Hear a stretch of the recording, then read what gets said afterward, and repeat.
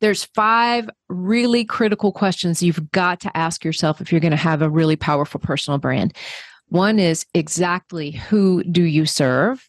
2, exactly how do you serve them? 3, what qualifies you to serve them? 4, how does it make their life better? And 5, what makes you different from everyone else also trying to serve that same type of customer? Mm-hmm. So when you answer those, that's really where the personal brand begins, not ends. You found the Real Estate Law Podcast, because real estate is more than just pretty pictures, and law goes well beyond the paperwork and courtroom arguments. If you're a real estate professional or looking to build real estate expertise, then welcome to the conversation and discover more at realestatelawpodcast.com. Welcome to the Real Estate Law Podcast. Thanks again for listening or watching us. If you're in the car, if you're in front of your computer. Rory, we're both in front of our computer, and we're going to be learning a lot today about personal branding, because we honestly need a lot of help with that. I'm sure if you're listening, you need a lot of help with that as well. You might think that you know how to do it, but branding is an evolving space. Marketing is always changing. There's new tech out there, there's new social out there, and there's a lot of competition.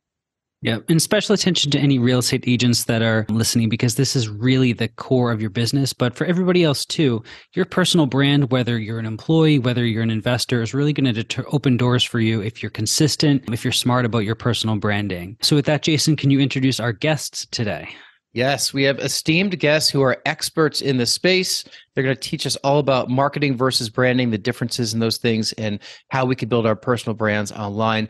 Please meet Tonya Eberhart and Michael Carr from BrandFace. Welcome, guys. Hey, thanks for having us, guys. We are so happy to be here. Yeah, thank you so much. So you are in Georgia. Did I get that right? Yes. We're just north of Atlanta, maybe 40 minutes in the suburbs. Mm-hmm. Yep. We're about 40 minutes north of Boston ourselves. So, we're all living our suburban lives outside these big cities. That's right. So now you're authors. You started this company. You have a podcast. You are real estate agents, coaches. You've worked like the gambit. I mean, Michael, I was reading about you. You've been involved in over 78,000 transactions. You're a real estate auctioneer. Yes. Is that true? Yes. Oh. Yeah. That's our published number. The truth of the matter is, I was a senior vice president of the second largest auction company on earth during the debacle, and we were responsible for about 175,000 transactions. But I personally can put my name to, at that time, well over 70,000. And then we've grown from our personal brokerage, boutique brokerage here north of Atlanta out of the other numbers. So, yeah. Goodness. An actual auctioneer, like, do you have the skill to be on that podium? Are you really? I am. Yeah, that's how I started. My dad was a car dealer, and we'd go to the auctions to buy cars. And I didn't really like the car business as much. I loved the atmosphere, though. It was almost like a carnival. And so I just decided that's what I wanted to be. And I gave up college and education to do it. So, whoa. Yeah. That's such a crazy skill. You don't meet too many people that are involved in the auctions. Tonya, how did you and Michael come together? Well, we actually got introduced by my aunt, who is one of Michael's real estate agents. And she knew that I did some sort of marketing or branding. You know how you wish your family could articulate exactly what you do, but nobody knows. But she said, Michael, your marketing's terrible. You need to talk to my niece. And so she pitted us against one another and said, he's expecting your call. She's expecting your call. And so finally I called him one day and said, hey, I don't know who's supposed to be calling whom here, but here I am. So let's talk. And he said, literally, guys, this will set up the rest of the conversation today. He hangs his head because he knows what he did. He said, I have already had 5 more just like you. I don't need another one. That's pretty rough. That's a great way to endear yourself to somebody, isn't it? It is. It's rude. He said it with a little tongue in cheek, but still. That was the response. And the important part to that is I was wrong. And I know we're reporting and there are witnesses. So I have admitted it since that very day. 2 weeks after that day. And I've been admitting it ever since. It takes a very strong man to admit when he's wrong. So yes, it we have does. that on record. And Rory, that degree of rudeness is something we'd expect from us in the Northeast, not from people with lovely Southern accents like our friends from Georgia. No, and I mean, my concern here, just to kind of tie that back, is if that's how you spoke to people at the time or encountered people, was that part of your personal brand at the time? Oh, That's a good question. That's a good question. Fantastic question. Yeah. Actually, I've got to say, as much as I hate to do it, I have to step in here and rescue him because that is not, he's the kindest, he has the biggest heart of anybody you'll ever meet. Right. But he was poking fun just a little bit, but it's, if you're the other person on the other line, it's like, I don't know you. You're really telling me that like you've had 5 more just like me. And literally I just blurted out, you haven't seen anybody like me. She did. Yeah. And that sets the tone for the rest of the story. So it really wasn't what he was known for. In fact, when we first started talking about personal branding, I said to him, there are certain things that we need to do here. And he said, now, wait a minute. I don't know if I want to do this personal branding thing and really put myself out there. I mean, what are people going to think? What if they think I'm arrogant or egotistical? And that's where I had a chance to say to him, no, that's not what personal branding is all about. It's not about look at me. It's look what I can do for you. And when I explained that to him, that showed the level of concern that he had for putting himself out there in a different way. But it also allowed me to show him that that's not what it's all about. It was really about stating how you can help people and who you can help. Mm-hmm. Is one of the keys there to figure out who you want to help and why you want to help them? I mean, that's probably a question you should answer before you even go down this road, isn't it? That's huge. Absolutely. It's huge. It's huge. In fact, there's 5 really critical questions you've got to ask yourself if you're going to have a really powerful personal brand. 1 is exactly who do you serve? 2, exactly how do you serve them? 3, what qualifies you to serve them? 4, how does it make their life better? And 5, what makes you different from everyone else also trying to serve that same type of customer? Mm-hmm. So when you answer those, that's really where the personal brand begins, not ends. Those are tough questions also. I mean, those are like sit down yes. and you don't knock them out in an hour. I mean, that could be an all-day workshop, if not longer, with help from people. No, absolutely. I'd even say that's kind of a lifelong evolution too, to constantly think of those questions there. There are so many people out there. I know. And the very first thing I ask real estate agents when I'm working with them I guess I don't conceptualize it the same way you do, which is why we have you here. But I always ask them, what do you do? Who are you hoping to serve? And people say, well, I can work with anybody, anywhere in Massachusetts and New Hampshire. Well, that's really hard for me to help you build any sort of marketing strategy. It's really hard for me to help you get referrals. I mean, I don't know how you go to a networking event and kind of stand out in any way, shape, or form if you're just that much of a generalist. Couldn't have said it better. Perfectly articulated. And it's the fear. It just blows my mind, the people that are afraid to niche, into a specific ideal customer. But it is so vitally important. And as real estate agents, if somebody calls us on the phone and says, hey, I want to buy a house, and it's, within a reasonable amount of time from, your office or house, of course you're going to help them. All right. Or you're going to be smart enough to refer them to somebody else that can help them and make a referral fee on it. There's money there if it's a phone call. But when we're talking about marketing ourselves and getting our presence out there, like real estate agents must do, if you're going to excel, where you're going to spend your money and how you're going to get the return on your investment has everything to do with who you're targeting. And that niche is so important to figure out that ideal customer and talk directly to that ideal customer and spend those dollars directly to that ideal customer. If you don't do that, Tonya used to call it spray and pray marketing, which I was guilty of for 20 years before I met her. I asked this billionaire one time that I worked with. He actually was a principal in the auction company I worked with. And I said, how much should a company my size be spending in marketing dollars? And his answer was all of it. All of it. Like, what kind of answer is that? I even say, I'm like, what kind of answer is that? That doesn't tell me anything. And he never spoke again about it. Like, it was just, and that's obviously not the truth. And I'm not a hedge fund kid like he was. So I can't spend all of it, right? I didn't come from that. I had to build it. And for 20 years, I thought, well, 50% of my marketing is going to work and 50% of my marketing is not going to work. We don't know which 50. So let's spend the 100% that we can and hope that the phone rings enough to pay for all of it. Mm-hmm. And Tonya changed all of that for me. We literally have what we call the ecosystem.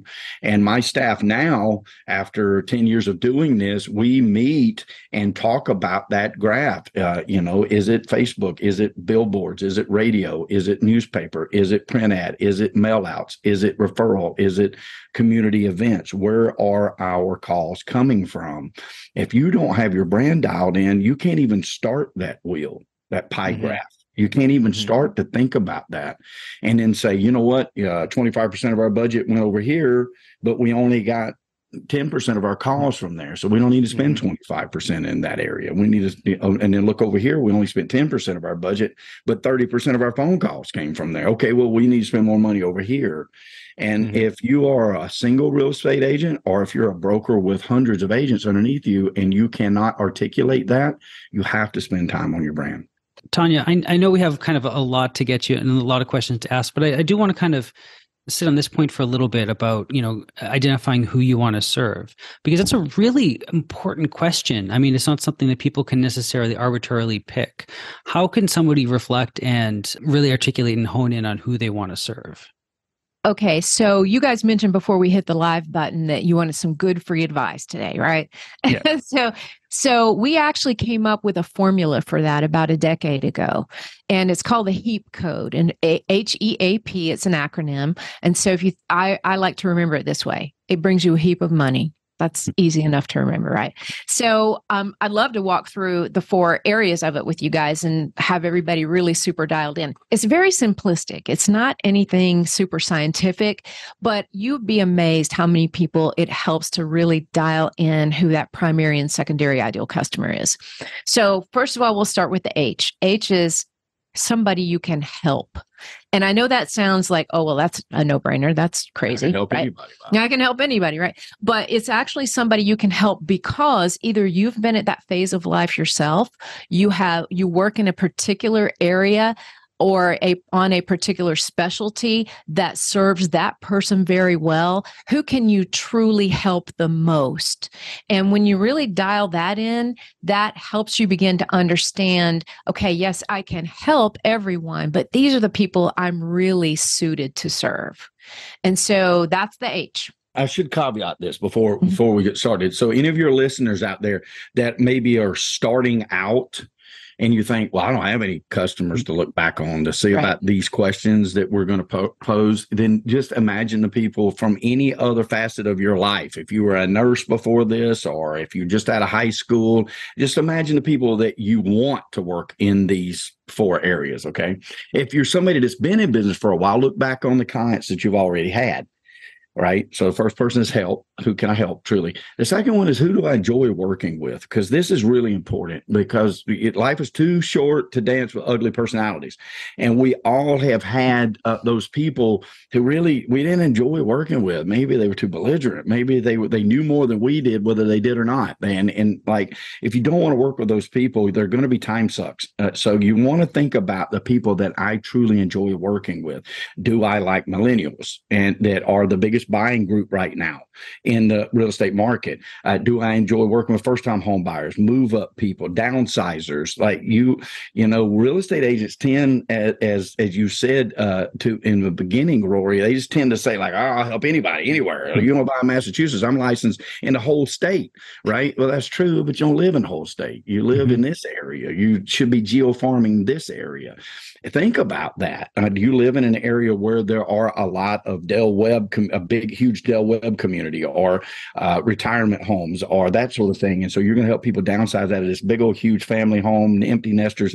Think about the people you enjoy working with. That's the E. All right. The A might sound like it's a little bit the same, but it's appreciate. Who appreciates what you have to offer? So you can enjoy working with somebody, but at the end of the day, if they end up calling their cousin, because they don't appreciate what you've brought to the table, then you're no better off. So appreciation is a huge thing. With appreciation comes referrals, right? If they appreciate what you've done for them, they'll recommend you to other people. If they just enjoy working with you, they might recommend you and they might not. So that A is very important. And reviews, so huge. Like reviews are such a big, especially Google reviews. And we could talk about that if you guys want to. But appreciate are easy to get those reviews and easy to get those referrals. Very important. And keep those relationships with. And then the P is profitable. It's got to be profitable. If you say, hey, I like working with first-time home buyers, but you live in areas where it's regentrification and there's not a lot of starter home pricing, well, you're in the wrong area for what you're trying to accomplish, right? If you say, I want to work with military people who are coming out of the military and they want to buy, but you don't live near a base, unless you're going to make a referral-based business, you're wasting your time. They're not profitable to you. You need to look around your area and say, what is around this? Like the specific neighborhoods that we live in now, where our corporate office is, the school is huge. It's the third best school in the entire state. People come here. It's a public school, but they come here wanting that school because of SAT scores and sports program. So we would be remiss if we said we wanted to work with military here. We're nowhere near a military base. If that makes sense. So it's got to be profitable. And profit's a great word, not a bad word. Well, it's a heap of great words right there you gave us. There you go. I think one thing that people get afraid of when they focus on a niche is picking the wrong niche. Maybe it's not big enough. Maybe they didn't do their homework enough. Maybe they just can't get traction in it because somebody else occupies that top spot in that niche. So what kind of advice would you give somebody that is not just starting out, but maybe just kind of picking a niche that feels like all the niches are already occupied? Like, how do you get a foothold in that niche? You put that flag in the ground and you own that flag. Yeah. Okay. And I'd like to say this actually happened to one of our agents out in California. And she would receive postcards in the mail from other realtors in this area where she wanted to do business. And she really wanted to get a foothold and sell some of these $1 million homes in the area where she lived. And Costa was the actual neighborhood area around Carlsbad. Yeah. And so she would get the postcards from the other realtors, and her husband would actually walk up and look at him and say, oh my gosh, your postcard just looks terrible compared to this. You need some branding. Right. And so that's actually how she ended up coming to us. She heard about us on a podcast like this, and she came to us. Well, when she did, we repositioned her. And that's the advice. Reposition yourself. If you want to go after something and you feel like there's at least enough abundance there that you can go after that and command that, then you need to reposition yourself as the person for that area. And that is done through an entire process. A lot of people think, hey, a branding is just about a logo, a photo, and a tagline, but it couldn't be farther from the truth. It's really an entire ecosystem, like Michael said. We look at 77 different criteria when we brand somebody. So we put her through the program, rebranded her, and instantly she started getting clients or started getting listings in her neighborhood. And today she is as happy as can be with her brand, and also runs a national referral network linking to many different agents in pretty much every state in the US now, and does a phenomenal job with that. And her brand also helps with that as well. So, yeah. And it's also military based because being in Carlsbad, they're just north of Camp Pendleton. So they have that area. She did two different things that were pretty awesome. And it speaks to what you said, Jason.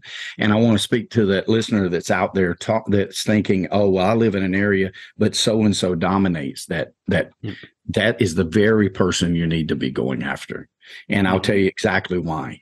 If you live in an area, you probably live in an area where somebody dominates. It's always that case. There's always the big alligator, right? But what you have to recognize is that is not a formidable foe. That is a foe that is so busy making money, they make mistakes. That is the very place that you should be showing up. Yes, you are going to be bludgeoned when you first step into that arena. But if you are consistent to that arena, there are a lot of personalities that as instinctively they will say, I'm not using that person because everybody else does. And then there's also those people that huge presence fails because their systems are growing too. And they will get more business than they can actually handle, right? So if you follow along in those really deep set areas like that, they probably have a lot more reviews. But if you'll start looking, they probably have a lot more complaints. Don't be afraid. I want to talk to those people that are listening right now that are afraid to, oh, we can't go into that area. So-and-so dominates that area. No, if you live there, that's where you should be going, because I promise you there's opportunity there. That's a great piece of advice. I think, we all kind of look at the big gorilla and say, whoa, how are we going to overcome that? But, what do they say? The way to eat an elephant is one bite at a time, right? Yeah. That's amazing advice. I have a feeling that I've already taken a couple things from this. Rory, what are you thinking would be a great way to, introduce branding to, a new agent? Like, what are some things that you talk about with your agents? Well, how about this? I'll put myself out there and I'll talk about some of the things that I do, and feel free to tell me where I'm going right and where I'm going wrong in coaching the new agents that come into my office. Brand new agents come into the space, and I ask them and explain to them that one of the core parts of their business is to have a niche and a specialty. And most of them look at me funny when I first mentioned that to them, because they're new and they don't know how to answer the question or even come up with it. So I ask them to think about, who are the people that already know, like, and trust you the most, and kind of build something from there that's a theme. Now, of course, as new agents, if somebody approach them and wants to buy a house that's kind of outside that specialty, they'll do it. Most of us will. Take a look at that and really become the expert in that space. And again, a lot of the new agents look at me funny because they definitely don't feel like they're anywhere near becoming the expert on anything. But that's one of the core things I teach them to build a sustainable business. And you can double down, you can do some online leads, you can do some online marketing, but all of that is kind of secondary to who you are and the brand you create for yourself. Now, what's dissatisfying to a lot of them is that it's a slow build. Branding yourself and coming up with a specialty doesn't necessarily next month's rent. It's something that kind of builds and builds over time. So I work with them on that thing, but it kind of starts with asking the new agents, who already knows, likes, and trusts you the most, and can you put something together coherent from there? Okay, two things I'd love to address with that, Rory. First of all, fantastic job, because that is definitely headed in the right direction with them. And I know that thinking about who already knows, likes, and trusts them can be super simple. Like, we have one agent here in Michael's brokerage, as a matter of fact, who focuses on working with traveling nurses. Now, how did she get into that? Well, she actually followed up on a list that Michael gave her for investors in this area. One of the investors was a doctor, and since she helped him buy and sell a couple of homes, he has introduced her to every traveling nurse that works out of his hospital.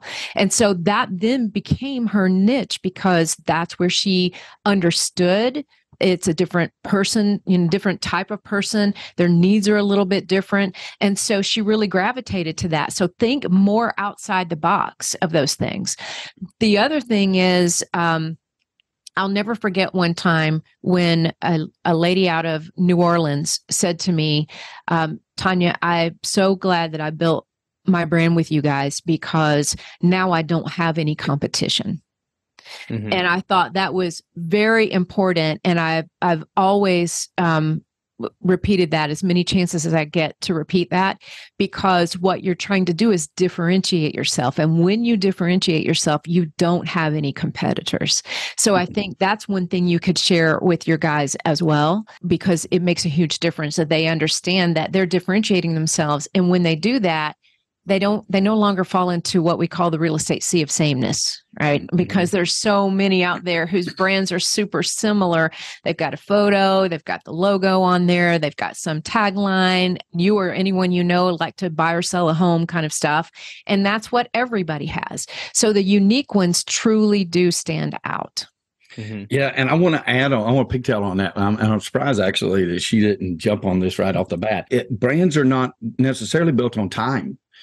Brands, I was going there. Time helps brands It does. It will help brands, So right? true. Like we look at it from a corporate structure, we have two different choices, right? If we come from the street and we're going to build these things up, then we need the time to be able to build this. If you're a Zillow and you can go out here and get everybody's life savings and then gamble it on iBuyer movements and things like that, you can spend $20 million a year in advertising and build a Zillow brand, right? So it does work that way, but the thing about personal branding is it does not, and this is Tonya's words, not mine, so I learned this from her, is it is built over impressions. So exposures or impressions, not time. That you have decided this is who I am, and then you start looking for those people, every handshake, every card can build that brand. And we have had people that we started working with within a week of working with us, within 2 weeks of working with us, nailed that $1 million listing and had been in the business for 15 years and never had $1 million listing ever. So don't be afraid, because you do hear it out there. You're like, people be like, oh, it takes time to build a brand. Well, time is a benefit to a brand. It doesn't build a brand. What's going to build the brand is how many impressions and exposures you have to that ideal customer that needs your service. And when you're the expert in that, like when you know more than anybody else, then it automatically just rises you. The cream's going to rise to the top. People are going to recognize that. And so, brand it's such this nebulous term. I work for more than 2 decades in the media.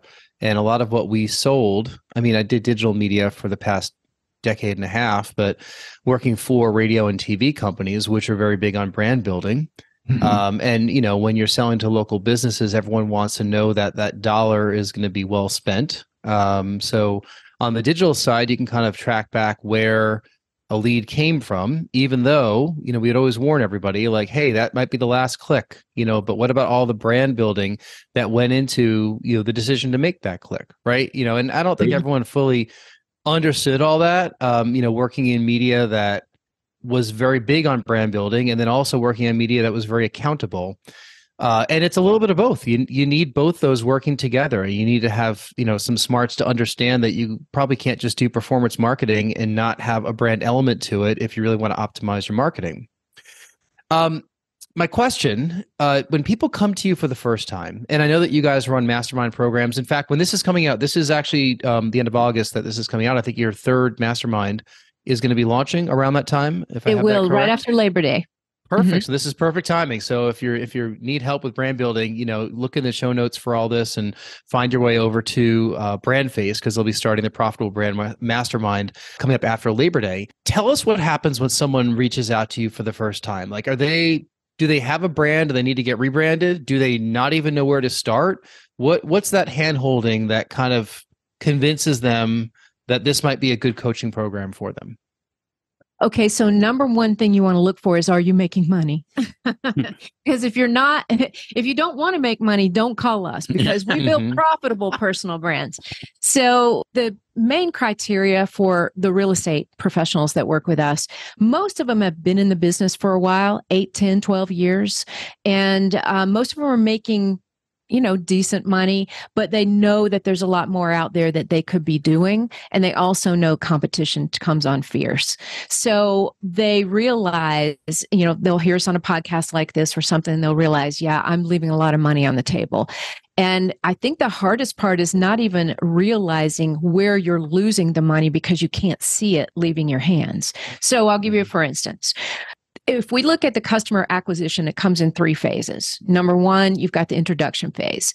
They don't know you yet. You don't really know them. You've just been introduced. Maybe it's a lead, a referral lead. Maybe it's a lead from a lead gen source, whatever that is. You're just now becoming aware of each other.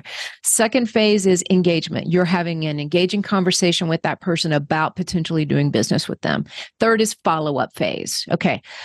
For almost every single real estate agent out there, I don't worry about them in the engagement phase. Once you get in front of somebody, you get a chance to share what you're all about. Tell them how you can help them. They see your genuineness. They feel that. That's not a problem.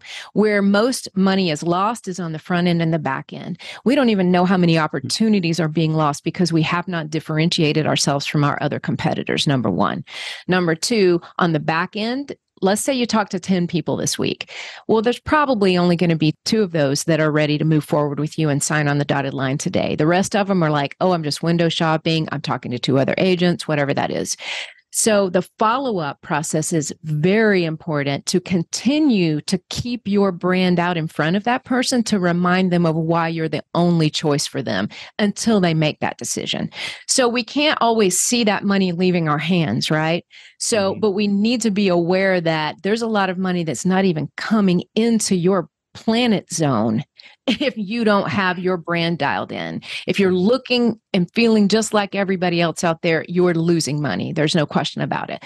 So most people realize by the time they get to us, yeah, I'm leaving money on the table. And so that's where the process starts. Some are completely like, hey, I'm a blank slate. I don't know how to do this. Others, we've had people in our program with double master's degrees in marketing that still hire us to do this and help them with their personal brand because, like we say, it's hard to read the label when you're inside the jar.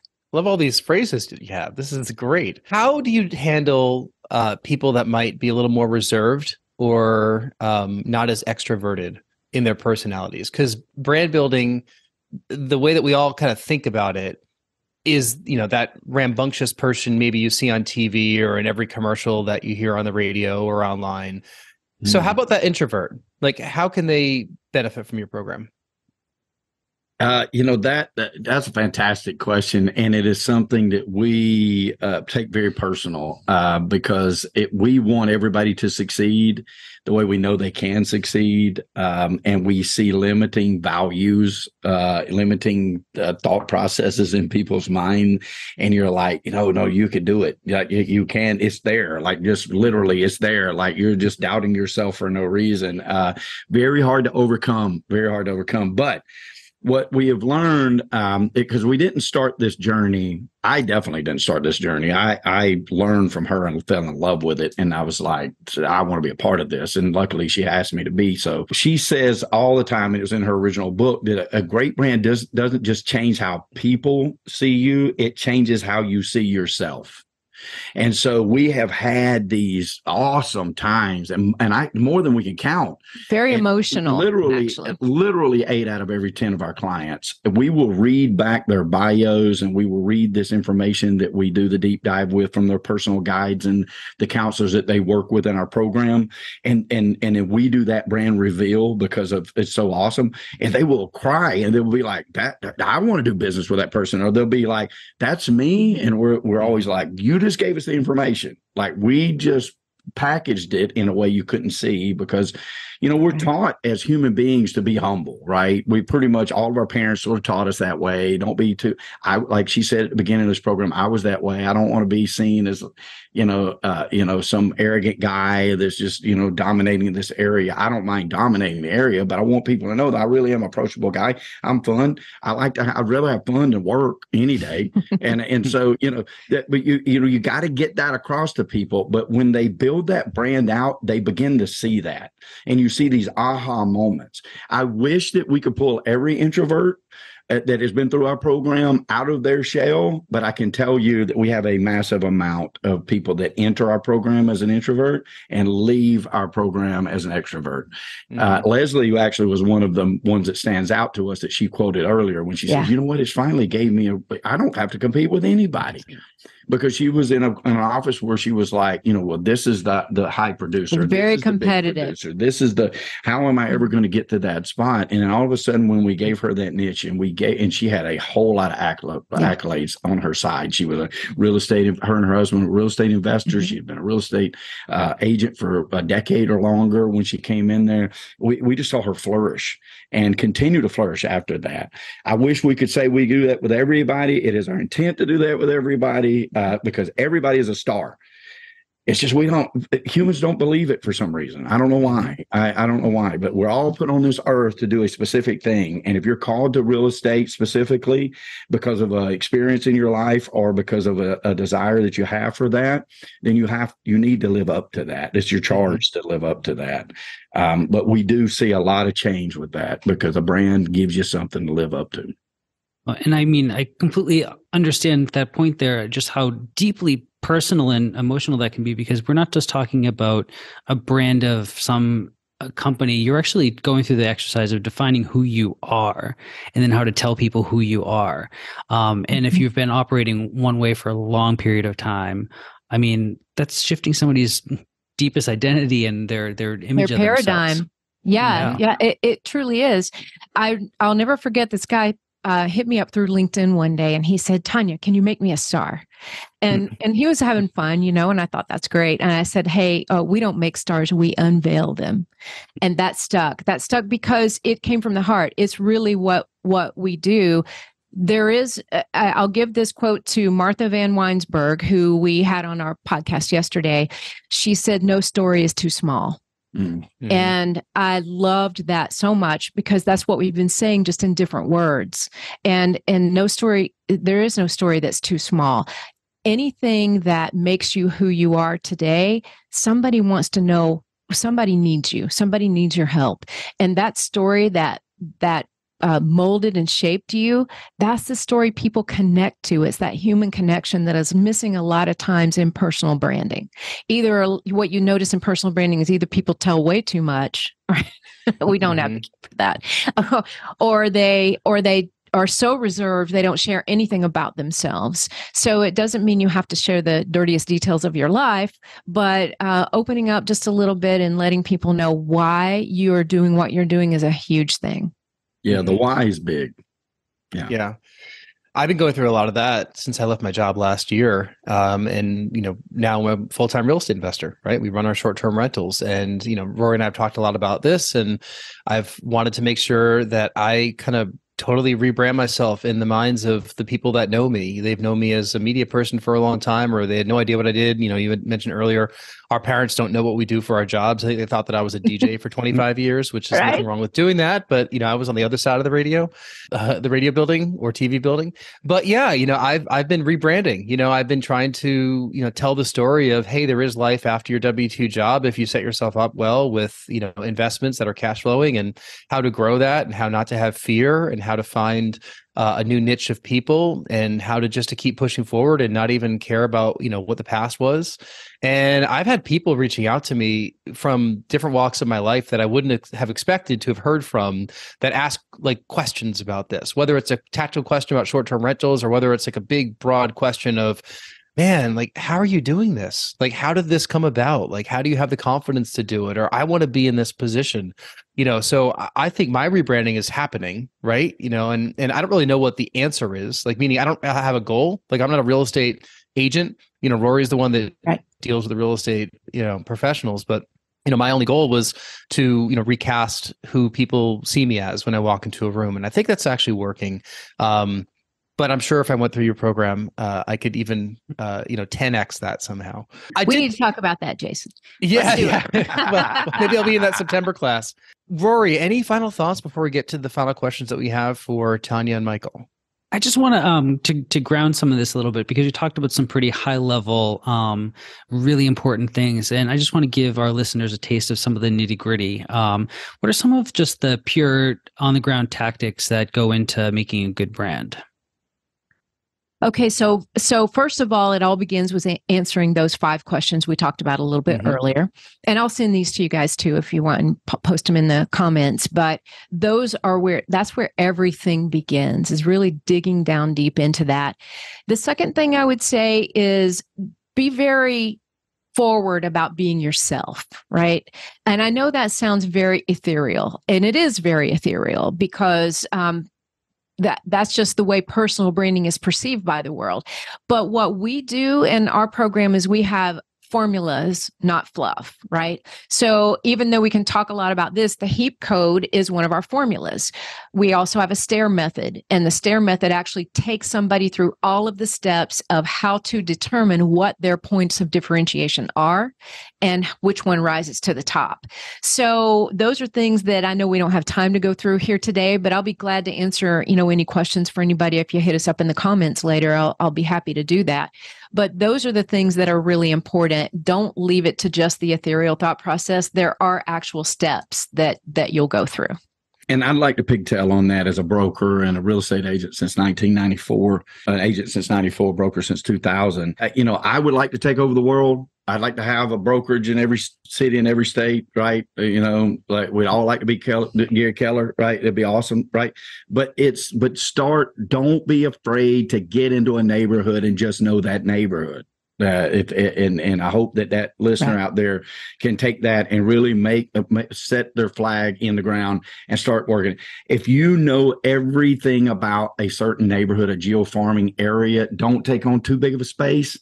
Don't take on more than you can handle. If you can't be in that neighborhood once a week, if you can't know every house that is sold and why it's sold for what it's sold for and be that authority, then shrink it to where you can. And and use your brand in those 5 questions in every one of those scenarios, and just keep thinking of another way that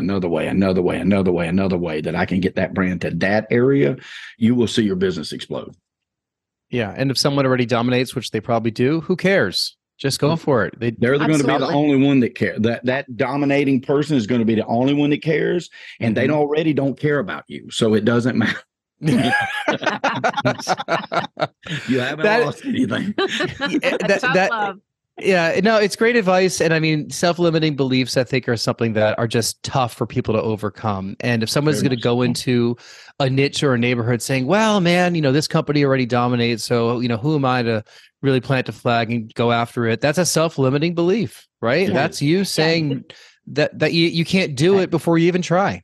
Exactly. Do it differently is what I say. Don't go in pretending to be the number one person or even gunning for the number one person necessarily.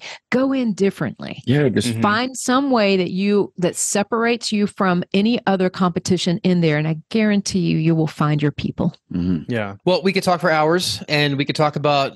We didn't even talk about the orange on your back, and we had a conversation before we hit the record about my orange car and our orange pens here and your orange background. We all love the color orange. So coffee cup. Yeah. I saw that Rory's got orange behind him. People who know us personally know that orange is a big part of our lives too. So maybe we're connected on that level, guys. But let's ask the questions that we ask all of our guests just to wrap up the interview. These are 3 easy questions that we both can answer, or you could alternate. It's your choice. And then after these, we will. Find out where people could reach out to you, and we'll link everything up in the show notes, obviously. First of these final questions: if you can get on stage for half an hour and talk about any subject in the world with 0 preparation, what would that be? Oh gosh, for me, it would be differentiation. I mean, that's an easy one for me. It's low-hanging fruit, right? But it is what I truly believe in. And I think that is what gives us the power to be ourselves. Mm-hmm. Yeah, and I guess mine would be, being bolder about what you do. Like I think that I think limiting beliefs is something that I battle with every day, and have battled with since I was a kid. And I think I'm not different than the other 8 billion people on Earth. And I would talk about how we all need to get over that. Yeah. Yeah, I hear that comes up so often on this podcast. Also, it's a common running theme, and I'm glad that there are people like you out there to help us overcome that. Secondly, tell us something that happened early in your lives or careers that impacts the way that you're working today. Okay, for mine, it would be probably a real personal story, and one that really didn't resonate with me too much until a couple of years ago. I was raised in a small town in North Georgia, Dawsonville. This is the name of the town. It's the moonshine capital of the world. My grandfather was a moonshiner. My grandmother was a moonshiner. Stock car racing. Yeah, most of his brothers were moonshiners, and that's cool. It's a cool factor, and I love it. It's a part of my history, but with it also comes a little bit of negatives, right? Mm-hmm. You have a lot of alcoholism and a lot of addiction in your family and in the town that you live in. And so in my family, I was surrounded by it all over the place. And I remember being a young kid and thinking, why do people make that decision over and over again? And they're getting the same results, right? And I don't know, God just granted me with a little bit of wisdom as a young person, I think. And I just always wondered why people make the choices that they make. And then it dawned on me just a few years ago, they make those decisions because sometimes the only difference between a young person waiting for the next drug deal and a young person headed off to college with a bright future is self-worth. And it just comes down to that for me. And I don't care if you're the most confident person in the world and run a, 9-figure business, or whether you're somebody that's, struggling in life. There's something that you're dealing with that causes self-worth issues from time to time. And I think knowing who you are and what makes you different from everybody else in the world is that first big step toward accepting yourself and seeing your own self-worth. And so that, for me, that was it. Yeah. My dad stole my life savings when I was 16 years old. Yeah, $4,600. I saved. I'd worked all my life to get up to that, to buy my car, and my dad ran off with it. I don't hate my dad for that. I just started over, and I've started over every time that anything like that's ever happened. And I can say right now, I lived a life that I'd enjoy and do every day what I want to do, and I love it. And just always been blessed by just putting my head back down and going back to work. Yeah.